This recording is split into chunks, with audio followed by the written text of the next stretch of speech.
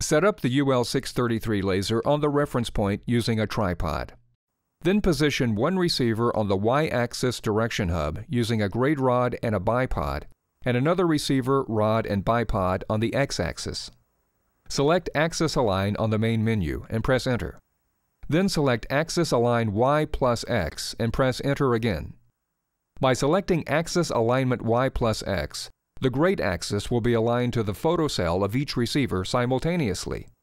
The UL633 can also align the grade axes to the Y-axis and the X-axis individually.